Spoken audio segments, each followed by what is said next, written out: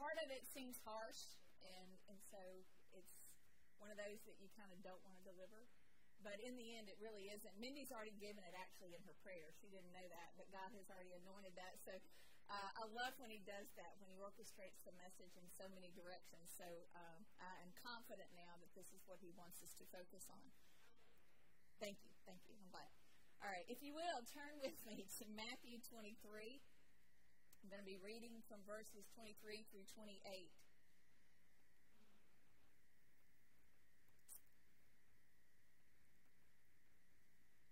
I just really cannot stand there without a pulpit like that. I don't know what to do with my hands. So, all right, chapter 23. I'm in verse 23.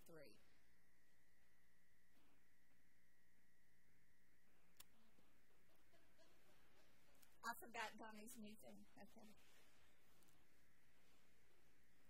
This is a wobbly stand. I'm going to do another stand. All right. Woe to you, teachers of the law and Pharisees, you hypocrites! You give a tenth of your spices, mint, dill, and cumin, but you have neglected the more important matters of the law, justice, mercy, and faithfulness. You should have practiced the latter without neglecting the former. You blind guides! You strain out a gnat but swallow a camel. Woe to you, teachers of the law and Pharisees, you hypocrites! You clean the outside of the cup and dish, but inside they are full of greed and self-indulgence. Blind Pharisee, first clean the inside of the cup and dish, and then the outside will also be clean. Woe to you, teachers of the law and Pharisees, you hypocrites! You are like whitewashed tombs, which look beautiful on the outside, but on the inside are full of dead men's bones and everything unclean. In the same way, on the outside, you appear to people as righteous, but on the inside, you are full of hypocrisy and wickedness. May God add his blessings to the reading of his word. Let us pray together before you sit. Father God, we do thank you for the power of your word. Father, may it cut us like a knife this day to cause us to look inward, to determine that which is good and that which is still evil within us. Father, to be sifted and changed and transformed by the power of your word. May your anointing be upon this time, Lord, that it would bring forth the delivery of your message through my lips. Father, keep me out of the way. Prepare the hearts of your children to receive the truth which you have prepared. May it be custom tailored to each one. And Father, may each of us look inwardly as we hear these words and determine that which you're calling us to be, that which you're calling us to do, that which you're calling us to change. We pray these things in Jesus' name. Amen. Now you may be seated. I actually titled this message, for what it's worth, we never put that in the bulletin, but I always put a title anyway, What's Inside the Cup? So my question for you today as a body, as individuals as well, is what is inside your cup?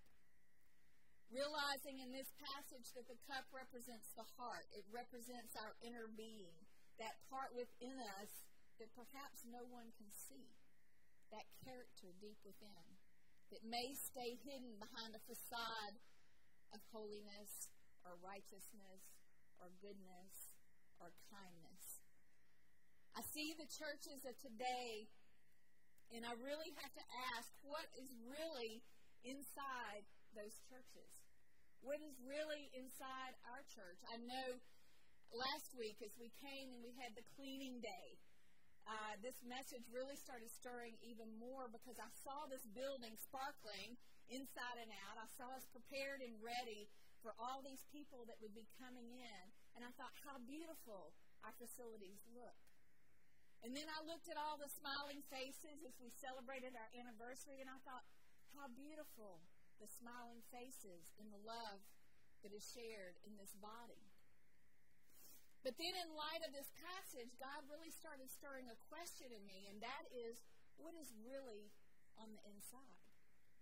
What is on the inside of this building? What is on the inside of this body? Because we are more than the building. As blessed as we are to have this building, as much as God has prepared this place, I wonder sometimes how much He's truly prepared our hearts for all that is to come. Donnie has been prophesying that God is about to fill this place up. And I share in that proclamation, I share in that mindset, that view, that vision, that we are about to fill this place up. But the question is, what are we going to do with that? And are we ready for that? I wonder, even in looking at all the churches universally, if churches are really accomplishing what God desired. Are we really doing the things that He called us to do? I look at the churches, and I hate to say this, often within our own denomination. And I talk to people from different areas, different states, and different regions that are Cumberland Presbyterian churches. But they have become so rigid in their traditions, so rigid in their mindsets, so legalistic in how they think, that I hear that people have great difficulty. Churches are having great difficulty allowing for positive change. And I don't mean a change in music style. I don't mean blended service versus contemporary or traditional. I'm talking about change of heart that says, I will embrace whomever walks in those doors, regardless of how they look, regardless of their skin color, regardless of their language, regardless of their previous religious background, that we would embrace. And I know the Cumberlands are not the only one that struggle with this. I hear it in the Baptist churches. I hear it in the Methodist churches.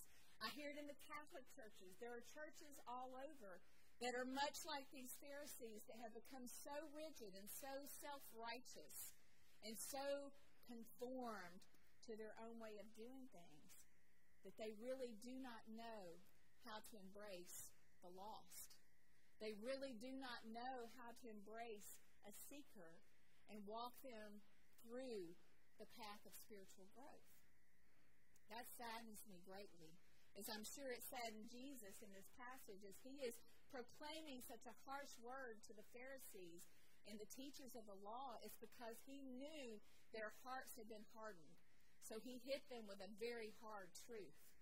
And I look at this body, and I don't think that we're hardened by any means.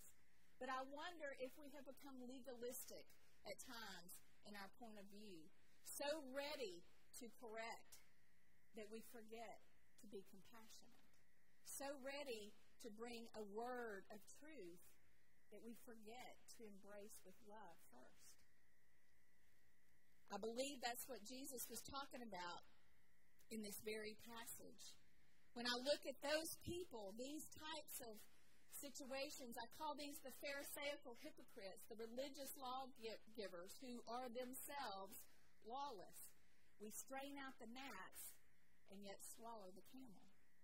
Maybe we're so busy straining out the gnats of everyone else that we miss our own camels. There's a false piety, a self-righteous piety that comes in that mindset. True compassion for the spiritual struggles of others is missing. Gentle correction seems to be a foreign concept. We tend to get this mindset of negative criticism. It's my way or the highway. If I don't like what you do, I'm not going to be a part. Or I'm going to correct with such venom, such harshness, that it destroys. Often, these people never give the benefit of the doubt to a fellow brother or sister in Christ. They never see the inward struggle of wounds of a seeker that's trying to find his or her way. They never let the heart lead, only the law. These Pharisaical hypocrites judge only the outside of the cup, only the color, the shape, the flaws, the decorum, the attire.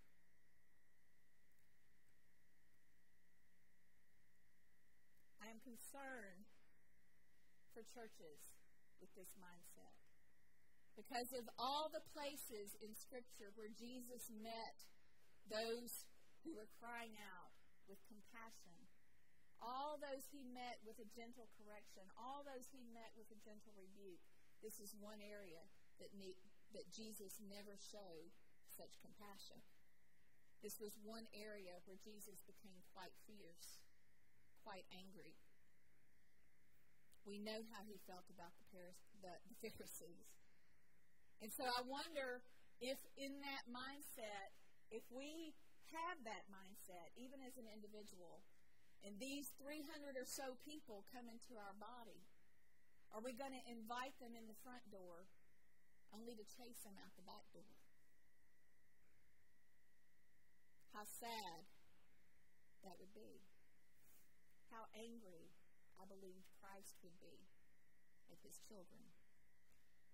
But before we start getting too concerned or too argumentative or say, no, that's really not who we are, and I would never do that. You might do that, but I would never do that.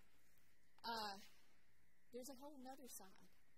Because I can look at the other churches out there that don't fit that mold, and what I see in those churches are what I would call the misguided missionaries. These are the ones that have such a loving enthusiasm for sharing the gospel and bringing people into the body, but yet to do so, they've become so conformed to the world. They look like the world, smell like the world, taste like the world. These are those sometimes mega churches, not all mega churches, but a lot of times these mega churches are filled with people who are so loving, and yet they've compromised everything about the gospel. So that the true message of the gospel never truly gets delivered. It never truly makes it to the heart of the people. In fact, even the pastor who stands in the pulpit, no pulpit in those churches. In fact, you might see the pastor standing there in torn jeans and spiky highlighted hair, the chain necklace, the open tail shirt. That's the hip way to look these days. That draws everybody in. That makes it feel like I'm one of you and you're one of me. The problem is that sometimes in these churches, the message gets so diluted, so watered down, that it gets missed. Sometimes in these churches, it becomes an entertainment. It becomes who can put on the best light show, who has the best technology, who has the best music, who has the best rafting group, or tennis group, or social group. And we completely lose sight of the fact that these people are coming into our midst because they are hungry for the Word of God. They are hungry for the truth. They are ready to be fed. They're ready to have the spirit man within them fed with the power of the Holy Spirit. And that Spirit to be a transforming work in their lives. That the Word of God would empower them. That the Word of God would cause them to grow as disciples. I hope we're not that church either. I hope, whichever extreme we might land, that somewhere God will point us back to the middle. Because I believe it's in that middle that the true gospel can be spoken. And the true gospel can be heard. And the power of the Holy Spirit is allowed to move and transform us and change us. And in that middle ground, we settle for nothing less than truth and growth and transformation. That is what I believe God is calling not only this church, but all the churches to accomplish. So my question is, what is the problem with these two extremes?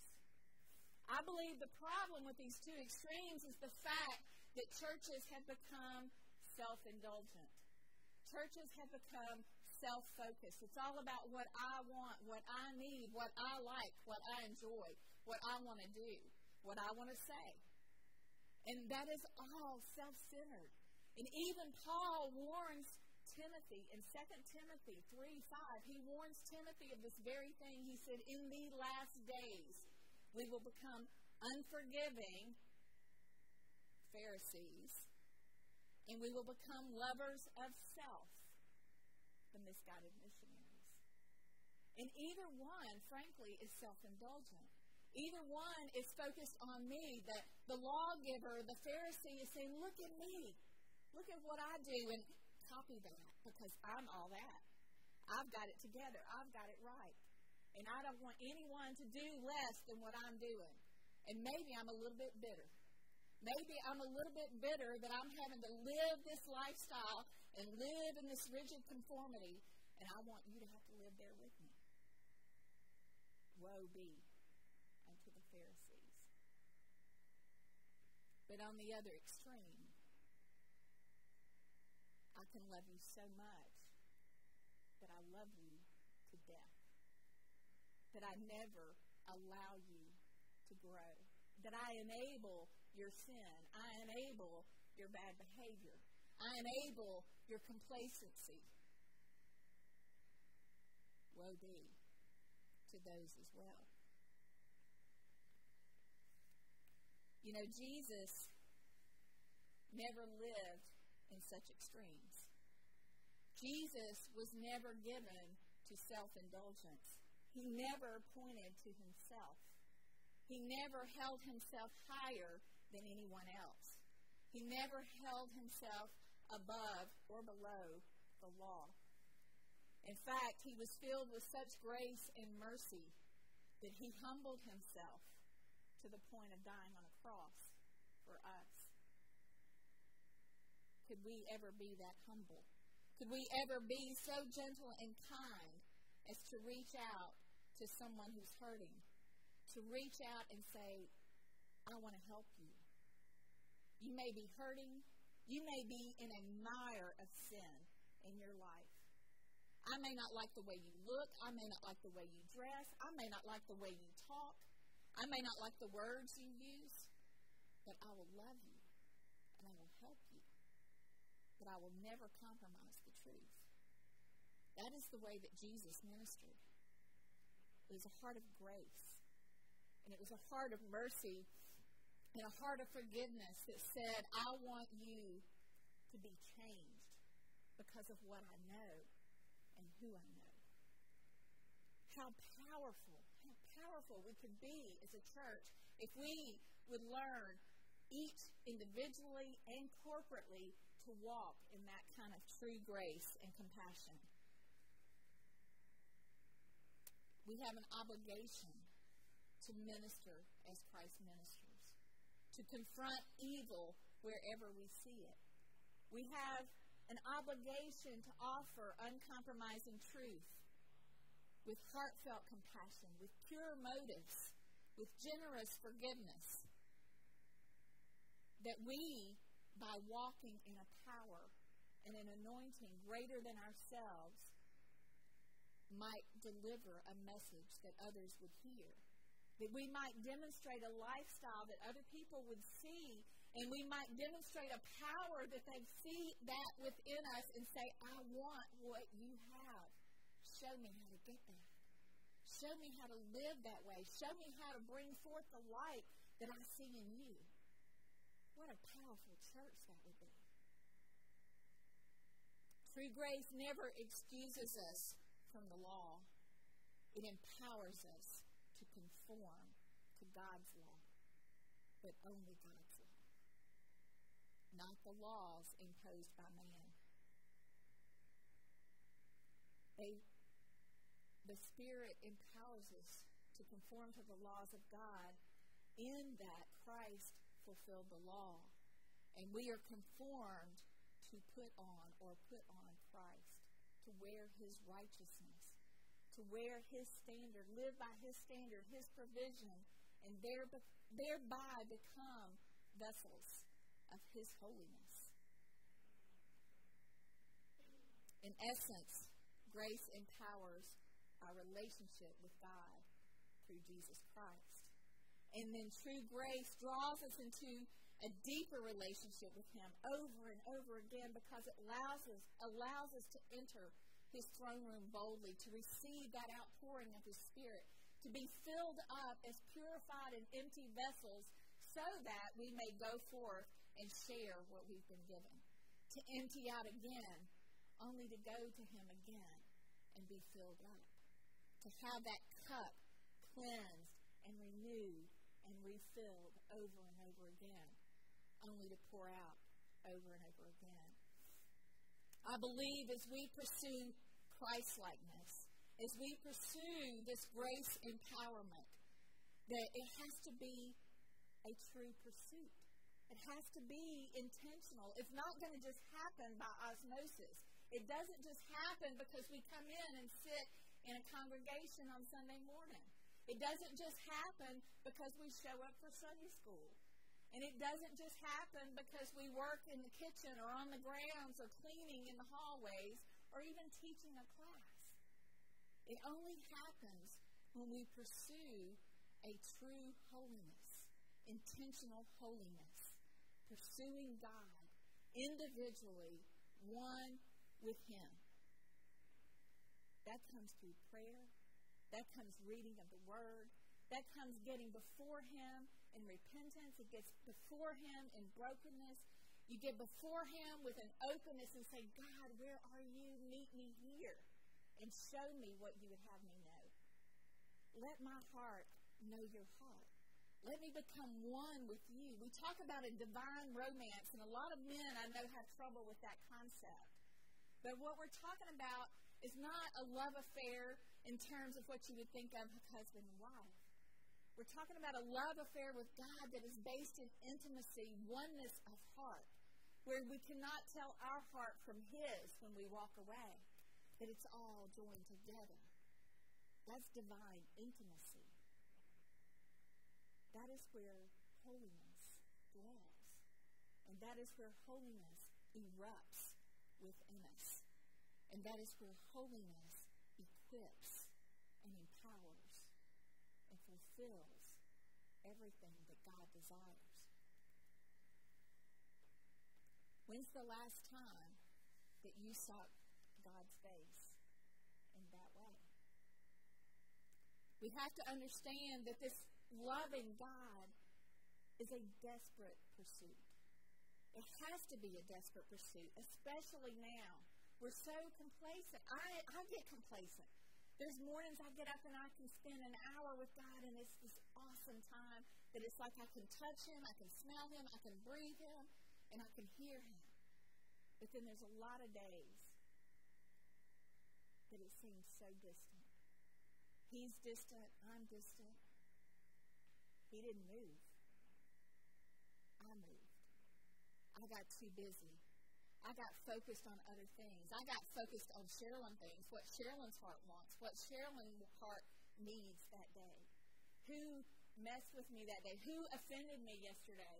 What do I need to say to this person that just keeps on needling me and bothering me? How do I build my financial nest over here? What banking do I need to do? All these things are things that can just separate us from God because they take our attention off him and puts it on self. But I want you to think about being truly in love. Maybe thinking about Jessica and Larkin being engaged, ready to be married, and how much time and energy and focus they put on one another. And that's a good thing. And I think about being a mom or a grandmother. Think about when that first grandchild was born. How much attention you wanted to give that child. You wanted to know every inch. You wanted to know his face. You wanted to know his fingers. You wanted to see his toes. You wanted to kiss on him and love on him and hold him and squeeze him. And then you had to take 9 billion pictures and share it with all your friends. And say, look at this precious child. Look at this little face. Isn't that adorable? Look at my sweet man. Let me tell you about it. What if we could love God that way?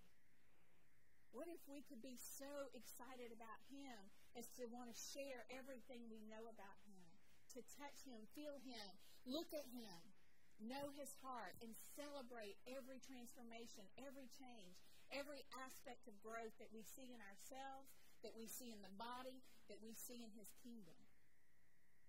That's where true intimacy dwells. And it's in that place that we will be empowered, not only to receive these 300 people that are coming in, but to embrace them, to love them, to teach them, and to walk with them in their spiritual growth. Only to have them grow up and find the same kind of place with God and be empowered to go forth and do likewise. That is what we're called to be as a church. That is what should be in our cups.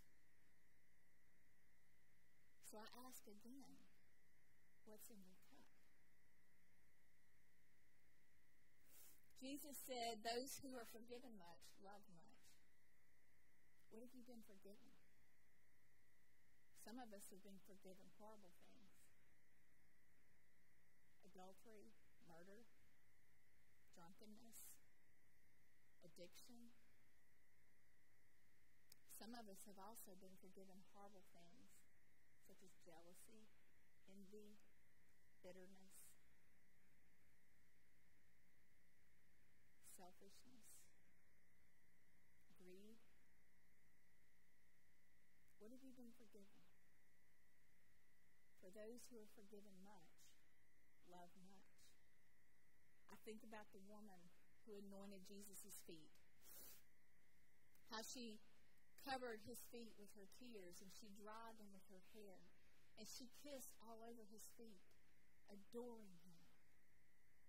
Oh, that we would go before God in such a manner, acknowledging his beauty, acknowledging our unworthiness, and yet so grateful to know that he has provided for that place of intimacy. Can we love like she loved? I believe if we get real with ourselves and we look at what's really inside our cups, we're going to find that there's some dirty places. We're going to find some cracks and some flaws and some stains. And I believe it's in that realization we can go to God and say, cleanse me. Make me whole. Make me new. Change my thinking. Most of all, change my focus. Instead of trying to strain those gnats out of every situation, may I focus on you and let you fix me. And then may I love others as you love me. Unconditionally. With forgiveness. With joy and thanksgiving and celebration of all that he is. Amen? Amen. Let us pray. Father God, we do acknowledge that you are almighty and all-powerful God, that you are a loving Father, that you have provided for us beyond what we can ever think, ask, or imagine. Father, that we forget, we are ungrateful, we forget how thankful we should be for what you have given us in your Son, Jesus. We forget, Lord God, that we have to be like him, pursue his likeness, and pursue that relationship with you, that we might pursue holiness and be those cleansed cups, those empty vessels through which you can work. So, Lord, I ask this morning, wherever we may be, in light of your presence, in light of your likeness, Father, that you would change us still more into your image, more purified, more clean, inside and out. That your light would be revealed through us, that your glory could be seen in all that we say, all that we do, all that we embrace. Father, that we would be that church that is not pharisaical, hypocritical. Father, that we would be not that church that is misguided and worldly, but Father, that we would be that church that is in tune and one with your heart. That we would have a heart like yours. That we would love you as Jesus loves you. That we would love Jesus as the woman who anointed him.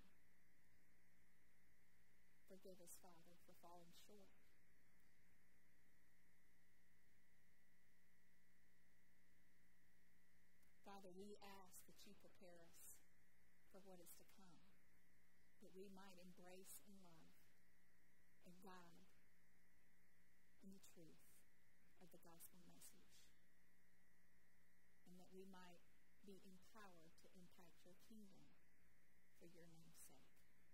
It's in Jesus' name